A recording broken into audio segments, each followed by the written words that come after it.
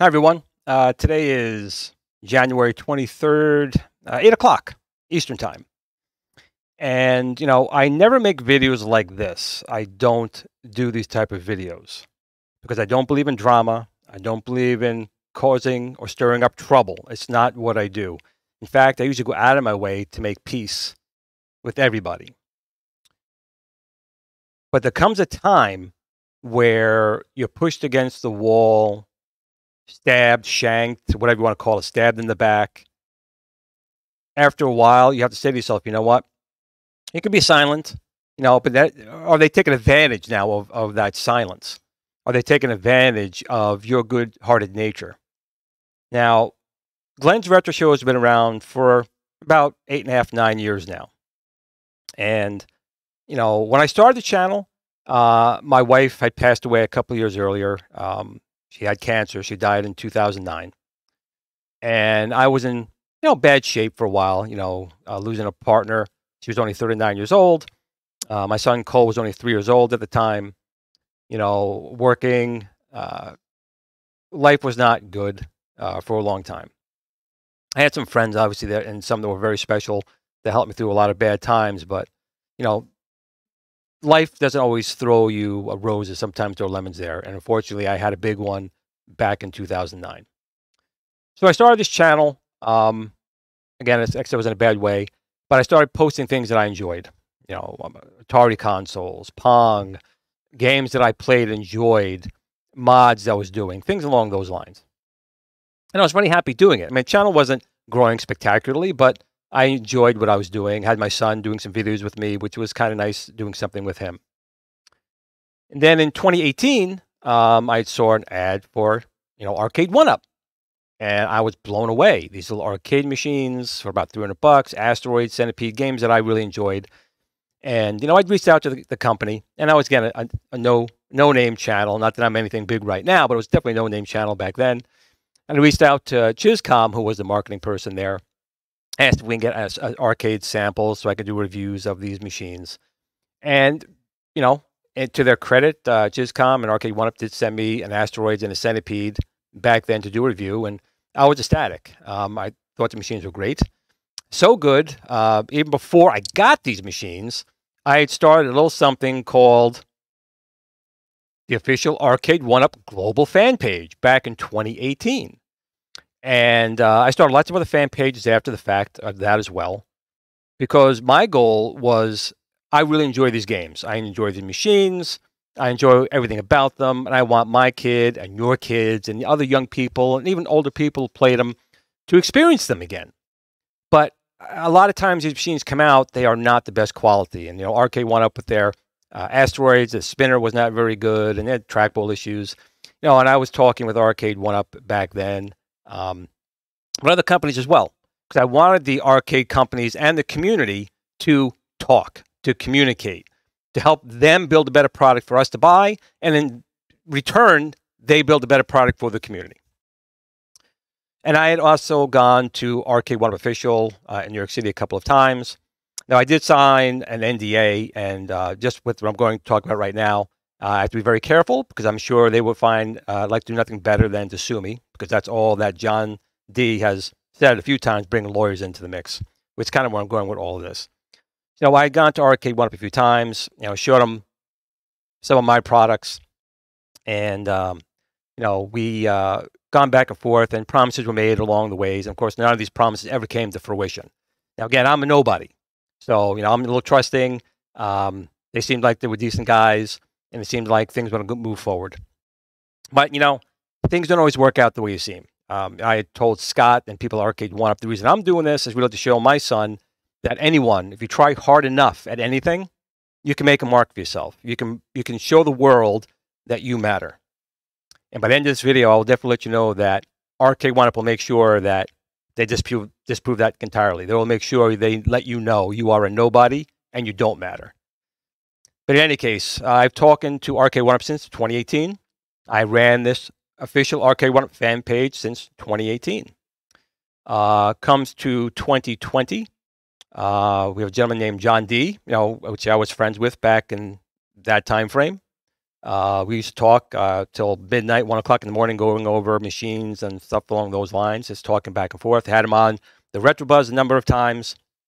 But in 2020, right before CES, I was changing my fan page groups to reflect GRS a little bit more because I wanted people to know that this was a community run by me, so you knew it was a safe place to get in the community and talk among people. And so I changed it to the GRS official Arcade1Up fan page, the GRS official At Games fan page, and so forth. When that happened, John D threatened me a few times with lawyers and lawsuits to sue me for a Facebook page that's mine. It's an official fan page, but it was my page. So we got back and forth to the point where I had to block him from the fan page. And, you know, a lot of stuff was going back and forth. And to save grace for John D and Arcade1Up, we came to the idea of we're going to make it a CES. It was right before CES. We'll make that a CES joke to just drive up, you know, stir up the pot for CES. But it wasn't the case. He basically threatened to sue me because I changed the name to the page. So again, throughout this time frame, I was still working very heavily with Arcade1Up, making products for them, dealing with a lot of their customer service issues, dealing with a lot of people in the community, including other YouTubers, who are having lots of bad issues with their controllers and their boards, which I took upon myself to personally, this is on me, not on them, this is on me. I did this. I reached out to those people, sent them spinners or trackballs or things to make the machine work, even a Star Wars joke to like John Hancock who had problems with his machine. Doing that things to help them out because I wanted people to buy these things because I had a passion for the company. I really believed in the company. I believed in what they were doing. Even though, again, I don't want to say they didn't do anything good for me because they have. I have videos showing that they sent a bunch of Arcade1Ups to my team at the hospital to show appreciation for it. So I'm not saying they haven't done any good things, but I am saying that there were other things that we talked about that never came to fruition. And I can't go into a lot of these details again because an NDA was signed. But again, too many times John D was coming after me with threatening me with lawyers and other things. There were a lot of threats coming from him. So I basically went and said, you know what? It's not worth becoming their official person there. So I did change the name of the group to the original Arcade1Up fan page. Because I honestly didn't no longer, even though I believed in the games and the vision, I really did not believe in the leadership of the organization. I felt that they were a company that was very belligerent, a company that was very aggressive against its fan base, that if you spoke of anything against them, I know that things have been said. I'm not going to say who said what, but I will say that they would drive you into the ground if you didn't agree with what they wanted. So I said, you know what? That's not a company I want to be associated with to that degree anymore. It's not how I want to live my life and do things my way. I'm a very honest person. I try and give everyone multiple chances with things, but there comes a point in time where enough's enough. So I said, you know what? I banned John D and his team from the official fan page. So I thought, you know what? I really shouldn't be calling it official anymore, even though I was granted that title back in 2018. In my heart of hearts, it wasn't the right thing to do. So I changed it to the original Arcade1Up global fan page. What gets me to really why I'm doing this video tonight. I mean, again, there were so many things here. I could write a small book when it comes to Arcade1Up. Again, it's hard to read them sometimes. You know, they say one thing, and you want to give them the benefit of the doubt, but they constantly show the other thing. So I want to show a video that was shown today at Eastern Time. And I was actually reached out, I'm going to be honest, I was reached out to a few people beforehand to let me know this was coming. So it wasn't a shock, but how it was presented did. So let me show you a quick little video clip here. Yeah, there's one other thing about the community that I think that you are really excited about. For the first time ever, it's been a long time coming. Arcade1Up's going to be on Facebook. There is a Facebook group that is now official for the Facebook fan page. It is run by the amazing, incredible Lewis Chambers, an incredible guy in the community. And this is going to be a place where you're going to be able to go and talk to and interact with actual Arcade1Up employees. There's polls, surveys.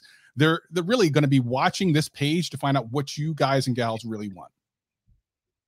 Sounds good, man. And so, like, that's, again, a part of our initiatives to be more transparent. This is what gets me right here, is Travis saying that Arcade1Up will finally be on Facebook in official capacity. Okay, the page above me right here was the original page from 2018. And you can see by what's over here, they even copied the basic design. And that probably bothers me more than anything. They've stolen things in so many different levels from me, and someone who's been such a fan of theirs, someone who's had such a passion for the organization, someone who's been a voice for them for 5 years, to not only do the things you've done to me over the past couple of years, but not only basically stealing the same page design as my page. So I'm going to exit this video how I always exited my videos, because I want to show you guys how I am. Now, I always believed in sharing and promoting other people, and I've always done that, and I've done it for them. But I just want to say that, they find certain ways to make it so personal and hurtful against someone who was their #1 fan, their #1 supporter, someone who took his own money to make products, to help make their products better, not to make their products seem worse, but so people who bought their products who were disappointed with the controls or something wrong with it, to make it so they weren't disappointed with it, to make them happy with their product. And, it's hurtful not only from this organization for all the things that I did to help and do things for them and tried to do things for them, to constantly be shoved basically aside, to be treated like garbage. But this is another icing on the cake. But also from other creators, other YouTube creators who know what's been going on, and they've been silent. So I will still be here. I will be making videos, but it's probably going to be a much more reduced capacity because, quite honest, the bad taste in my mouth from these companies, or company, I'm going to say companies because there are other companies like New Wave Toys, At Games, iArcade, Basic Fun, that have been really a joy to work with. And, they don't do things like we're seeing right here with this and being told that they're finally going to be on Facebook when this was here since 2018, and they never did anything to promote it at all. However, they did come down to me if there was something they didn't like or something that was posted they didn't like, and I had to deal with balancing what's really is people's opinions. You should be able to speak opinions. A company should not squash or kibosh true issues with a product to make themselves look better, or squash people who have real concerns about the product, which was, I can't tell you the stress level that this had done to me and how much it cost me on a personal level and with my son and my family and my day job, trying to do this for these companies and this company in particular to be treated how it's been done. And again, this is not a video I normally would do. It's just after I saw this tonight, it's like, you know what, enough's enough. When you stole basically the basic look of my page as well, even after I relinquished the official part, you guys still did that. It's pretty lowbrow, and I'm sure I'll get another lawsuit again, threat from Arcade1Up on this. But you know what, I'm just done with it. I really am. I'm happy. People are happy with it. I don't know what else to say other than my severe disappointment in this organization, and basically taking your #1 fan and proving to him that no, Glenn, one man can't make a difference. No, Glenn, you're not going to make a difference in the world. Let your son know that you're nobody. And you guys did a good job with that. So that's all I have to say. I'm going to close out my video like I always do to show you that I always promote these other people, including fellow YouTubers who I'm surprised have never defended me or this situation, even though you guys knew what was going on. I want to sign out and once again tell you, no matter what you do, how your day is, whether you watch this video or care what I had to say tonight or not, it's okay. Make sure you tell your family and your friends that you love them. Nothing's promised for tomorrow. Remember, game on.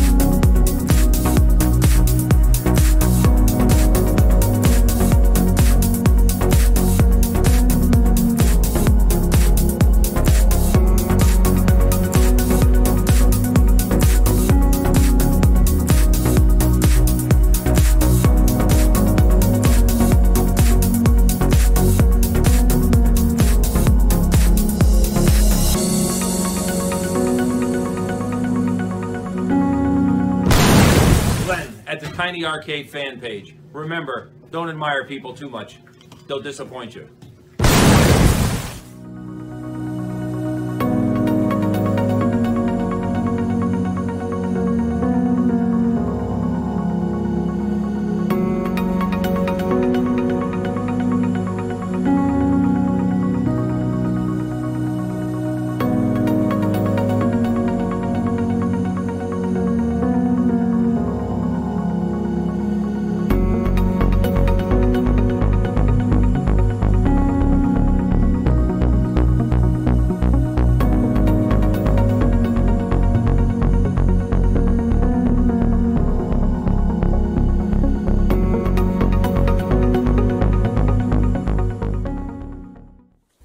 Sit, Blue Blue, sit. Good dog.